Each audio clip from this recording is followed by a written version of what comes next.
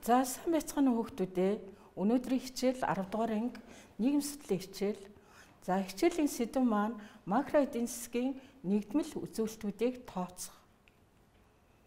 За хичээлийн зорилго дотоодын нийт бүтээгдэхүүний зардал болон орлогын бүтцийг тодорхойлох, макро эдийн засгийн нэгдмэл үзүүлэлтүүдийг тооцоолж сурах. За хичээлийг багш нь дараах 3 алхмаар явуулна. За нэгдүгээрт нь дотоодын нийт бүтээгдэхүүний зардал болон орлогын бүтцийг тодорхойлох. За хоёрт нь зардал ба орлогын бүтэц тус бүрт тайлбар хийх. Гуравдугаарт нь макро эдийн засгийн нэгдмэл бусад үзүүлэлтүүдийг тооцоолож сурах. За өмнөх хичээлээр бид хамгийн анхны хичээлээр макро эдийн засгийн үндэс гэдэг хичээл орсон байгаа.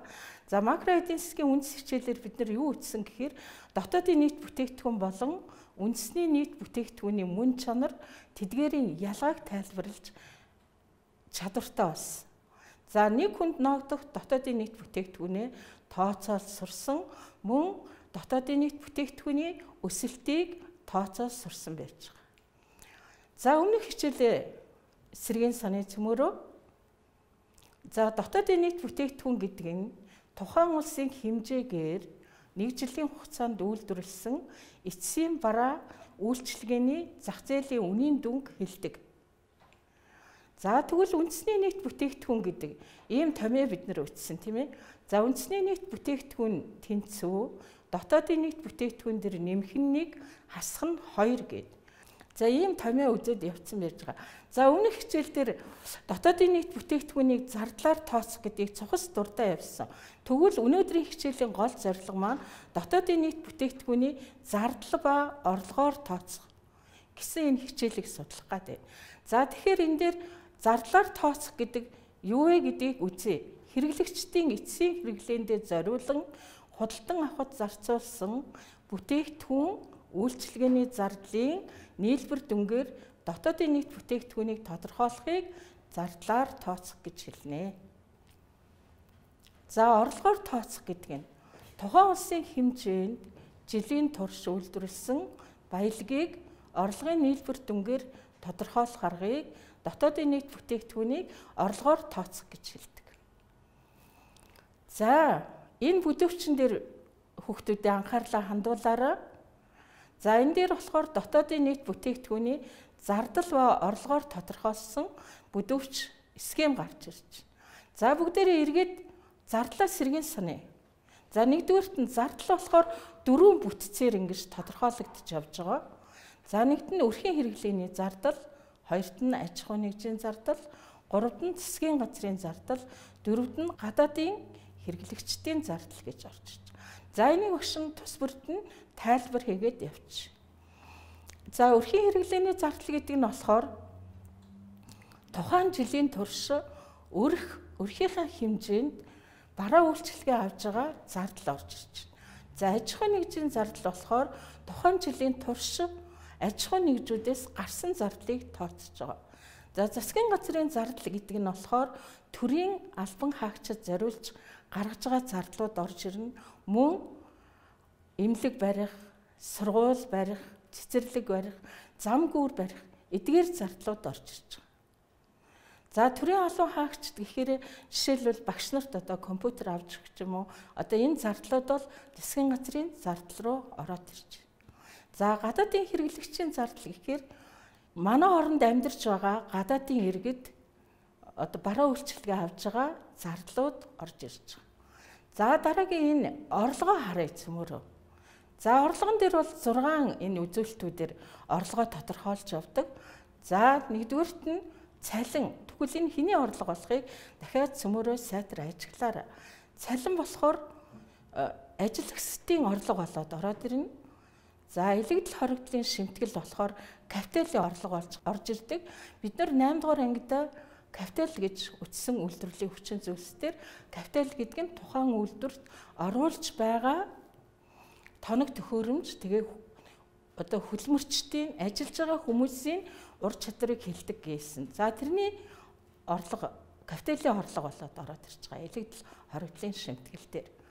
За шууд ус татвар гэдэг энд орж ирж байна. 3 дахь нь Шууд ус татвар нь болохоор нөөт буюу галын татвар, эсвэл бол онцгой татвар орж ирж байгаа тий. За зээлийн хүүгийн орлого энд хүү орж ирж байна. За энэ болохоор зээлдүүлэгчдийн орлого болж орж ирнэ. Газрын түрээсийн төлбөр байж байна. Газар түрээсэлж байгаа хүмүүсийн орлого болж орж ирж байгаа. За ашиг гэдэг нь аж ахуй нэгжийн ашиг. Аж ахуй нэгжийн ашиг гэхээр аж ахуй одоо хөтлөн явуулж байгаа тэр хүмүүсийн орлого болж орж ирж байгаа. За ингээд энэ бүдүүчээс та нар ингээд эргээд сэргээгээд тардаа миний хүүхдүүд зардал гэхээр 4 багц үзүүлэлтүүд. Энэ болохоор эдийн засгийн үйл ажиллагаанд бол нийт эрэлтийг тодорхойлж байдаг ойлголт байгаа. Нийт эрэлтийг. За орлого болохоор нийт нийлүүлэлтийг тодорхойлж байдаг. Тэгэхээр нийт эрэлт, нийт нийлүүлэлтийг зардал орлого бол хоёр бол тодорхойлох нь шүү дээ. За энэ бүдүүчээ дахиад сайтар ажиглаарай хүүхдүүдээ. Зардал дээр 4 үзүүлэлт орж ирж байна. Энийг тус үрдэн багш нь тайлбарлалаа. За орлого дээр бол 6 үзүүлэлтүүд орж ирж байгаа. Тэгэхээр зарлахыг болохоор нийт эрэлтээр тодорхойлдог юм байна. Орлогыг болохоор нийт нийлүүлэлтээр тодорхойлдог юм байна. Гэт энэ дээр бид нэр судлаа. За энэ дээр дотоодын нийт бүтээгдэхүүний орлого зарлагыг тооц гаргыг томьёолвол. За сурахчг дээр орлого зарлагыг тодорхойлохдоо орлогын нөгөө 6 үзүүлэлтүүдийг англи үгийн эхний үсгээр ингээд тодорхойлоод өгсөн байж байгаа. Багш нь ойлгомжтой болох үүднээс дотоодын нийт бүтээгдэхүүнийг орлого дээр нэмэх нь нэг дээр 2-ыг нэмнэ, орлого 3, орлого 4, орлого 5, орлого 6 гэд ингээд та нарыг эхний удаа ойлгомжтой болох үүднээс ингээд томьёолцсон байж. За зардлаар тооцох аргыг бол дотоодын нийт бүтээгдэхүүний зарлагаар тооцохыг CAGX гэдэг ингээд англи үгээр эхний үгүүдээр нь тайлбарлагдсан байж байгаа. Тэгэх юм бол ойлгомжтой болох үүднээс та нар эхний удаа зардал 1 дээр нэмэх нь зардал 2, зардал 3, зардал 4 гэж ингээд тодорхойлоод яваарай. За энэ дээр дотоодын нийт бүтээгдэхүүнийг орлого болон зардлын аргаар тодорхойлох гэдэг бүдүүчин дээр гарч ирж байна. За энийг тэгвэл яаж орлого болон зардлын аргаар тодорхойлохыг авч үзье. За энэ дээр болохоор эхний юун дээр бол 6 орлогын ингээ бүтц маань явж байна. За дараагийн схем дээр бол зардлын бүтэц явж байна. За энэ дээр бол миллиард төгрөгөөр явж байна, тийм ээ. За жишээлбэл орлогыг бид нар аваад үзье. Цалин 218 миллиард төгрөг, өмчийн орлого 21 миллиард төгрөг, шууд ус татвар 22 миллиард төгрөг, зээлийн хүү 20, аж ахуйн нэгжийн ашиг бол 113 миллиард, түрээсийн зардал 20 гээд. Ингээ бүгдээрингийн нийлүүлээд нэмээд үцхээр 414 миллиард төгрөг гарч ирж байна. За тэгвэл дотоодын нийт бүтээгдэхүүний зардлын бүтцийг бид нар энэ дээр аваад үзье. За зардлын бүтц нь болохоор 4 үзүүлэлтүүдээр явдаг гэх түрүүн багш нь дурдсан тий. За тэгвэл өрхийн хэрэглээний зардал бол 260 миллиард төгрөг, хувийн хөрөнгө оруулалт 55 миллиард төгрөг, төрийн зардал 90, нийт экспорт 32, экспортноос импортыг хасаад тооцохоор 414 миллиард төгрөг байна. За энэ чигээс маш сайтар ажиглаарай. Дотоодын нийт бүтээгдэхүүнийг орлого зарлагын аль аргаар тооцсон ч эцсийн дүн нь адилхан гарч. Эцсийн дүн нь адилхан гарна. За дотоодын нийт бүтээгдэхүүний зардлын бүтцийн гадаадын хэрэглэгчийн зардлыг нийт экспорт болон импортын зөрүүгээр тооцдог болохыг анхааран ажиглаарай. Дахиад анхааралтай ажиглаарай. Бүтэц, орлогын бүтэц, зардлын бүтцээ яаж тодорхойлж байгааг маш анхааралтай ажиглаарай.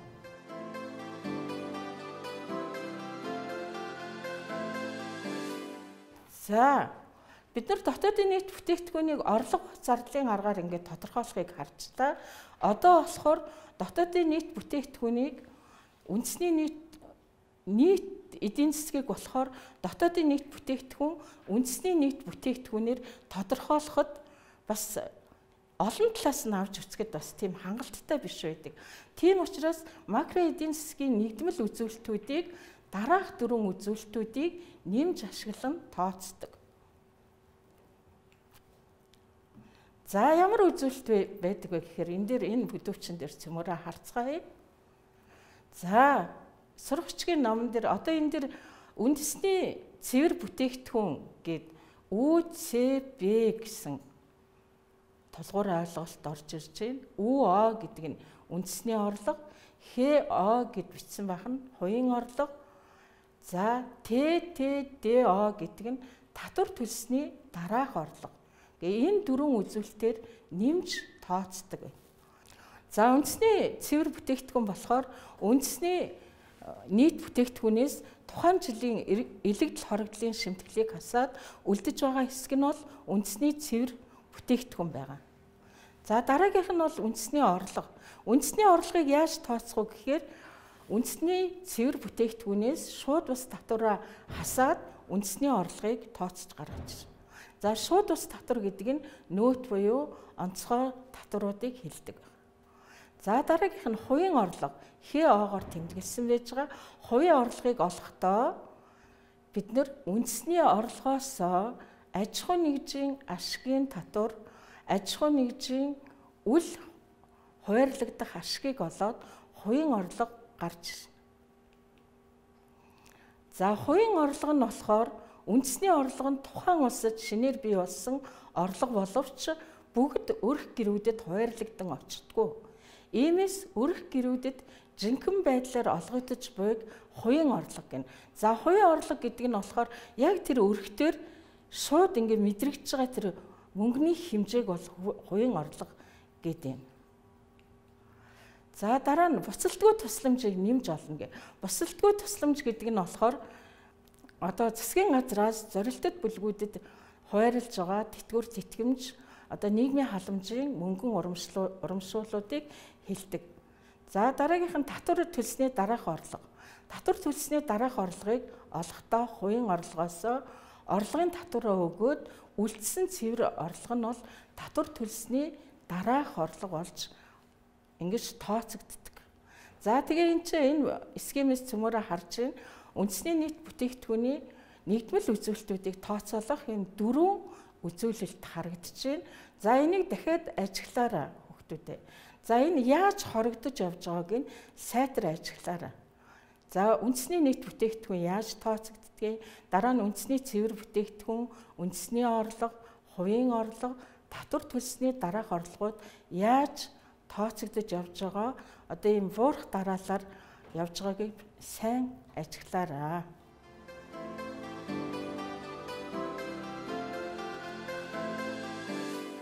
За дотоодын нийт бүтээгдэхүүний бүтэц хөгжингүй орнуудад бол дотоодын нийт бүтээгдэхүүний бүтэц нь бол үйлчилгээний салбаруудад ихээр илэрдэг, маш их өндөр байдаг юм байна.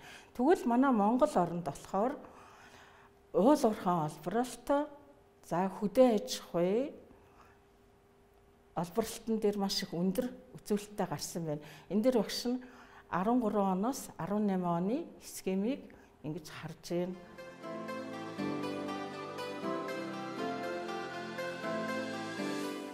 За хичээлийнхэн баттгалыг хий. За дотоодын нийт бүтээгдэхүүнд алийг нь оруулж тооцох вэ? За энэ дээр асуултууд байна. Нэгтгэх нь оюутан эцэг эхээсээ дансаар мөнгө шилжүүлж авсан, говь хувьцаат компани 100 ширхэг хувьцаа худалдан авсан, багш нарын цалин нэмэгдсэн, гутлын үйлдвэрт хөрөнгө оруулсан, барилгын үйлдвэрт материал худалдан авсан гэдэг 5 тохиолдол байж. За тэгвэл энэ аль нь дотоодын нийт бүтээгдэхүүнд оруулж тооцох вэ? За эхний хоёр нь болохоор үйлдвэрлэлтэй ямар ч холбоогүй тул дотоодын нийт бүтээгдэхүүнд оруулж тооцогдохгүй. За багш нарын цалин нэмэгдсэн болохоор цалин одоо хөдөлмөрийн орлого болж орж ирж байгаа тул дотоодын нийт бүтээгдэхүүнд оруулж тооцогдно. За дараагийн гутлын үйлдвэрт хөрөнгө оруулсан болохоор үйлдвэрт хөрөнгө оруулж байна, тийм ээ хүүхдүүдээ. Тэгэхээр хөрөнгө оруулалт оруулж байгаа болохоор дотоодын нийт бүтээгдэхүүнд орж тооцогдох. За барилгын үйлдвэрт материал худалдан авсан бас дотоодын нийт бүтээгдэхүүнд орж тооцогдох нь байна. За энийг та нарыг ингэж хийсэн байх гэдэгт багш нь итгэлтэй байна. За дахиад энэ кейсүүдээ сайн ажиглаарай.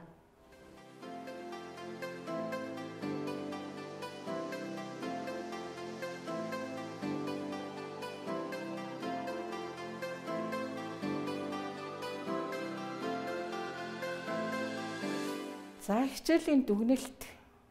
За бид ер нь энэ хичээлээр юу мэдэж авсан бэ? За нэгдүгüүрт нь болохоор дотоодын нийт бүтээгдэхүүнийхээ зардал болон орлогын бүтцээ тодорхойлсурлаа. Макро эдийн засгийн бусад үзүүлэлтүүдтэй танилцлаа. Тухайлбал үндэсний цэвэр бүтээгдэхүүн, үндэсний орлого, хувийн орлого, татвар төлсний дараах орлогуудтай танилцаад энийг тооцоолж сурлаа. За юу ч чаддаг болсон бэ гэвэл макро эдийн засгийн үзүүлэлтүүдийг тооцоолж сурлаа. Дотоодын нийт бүтээгдэхүүнийг орлого ба зардлын аргаар тодорхойлж тооцоолох юм чадвартай болсон. За гэрийн даалгавар. За манай орн дотоодын нийт бүтээгдэхүүний хэмжээ жил ирэх тусам өссөөр байгаа боловч хүн амын дунд ядуурл дорвитой буурахгүй байгааг тайлбарлана. Төрийн зүгээс танаа гэр бүл хамаатан саданд мөнгөн болон материалыг ямар хэлбэрийн тусламж үзүүлж исэн бэ энэ онд 2019 онд. Энэ нь ямар зорилготой гэж бодож байна? За хүүхдүүдээ дараах линкүүдээр ороод нэмэлтээр судлаарай.